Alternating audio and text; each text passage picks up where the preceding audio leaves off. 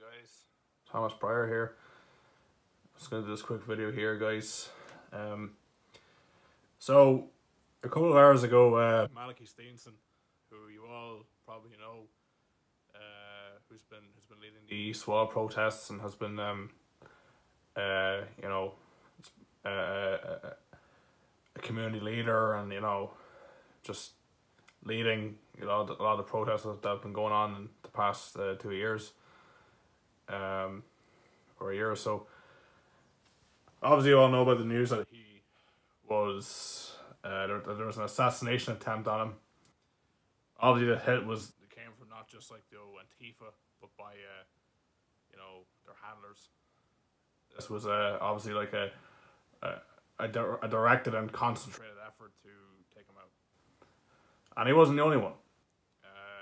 Slovakia's Prime Minister Robert Fico has been shot multiple times. He's in a critical condition. I don't think he's going to see the light. I guarantee you. I bet my book that he's going to die.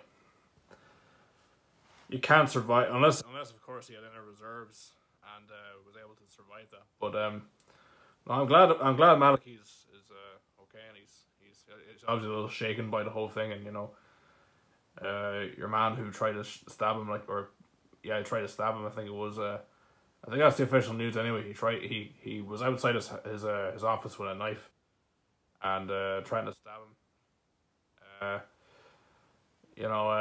He's been apprehended and arrested and detained by the Gardaí. So we need to get out and protest, guys. We need to get out there, and we need to actually. I don't care what Malachy says. I don't care. I know. Yes, I've disagreed with him on a number of stuff as well. Like I've said, this needs to stop being about him. He needs to get rid of the whole narcissism. He needs to allow people to actually, be themselves and take it upon themselves, to lead these protests. If they get out of hand, they get out of hand. And I know no one can do anything about it, but he needs to understand, it's not up to him to call the shots. I'm glad he's okay. He's still one of our own, but we need to get out and to actually, I'm not saying get out and riot, guys. I'm not saying we should get out and riot, but we have to do something about this. We have to do something about this right now. It's not just any of the immigrants now. It's the NGOs, the state-led actors, deep entry plants, with their concentrated efforts to take out anybody who disagrees with them. So I'll see you in the next one, but hopefully there's one coming up shortly. I hear it's on the 20th, about 2 weeks from now, or no, it should be next week. Sorry, next week. I'll see us all there. If it's happening on Monday, I'll see us there.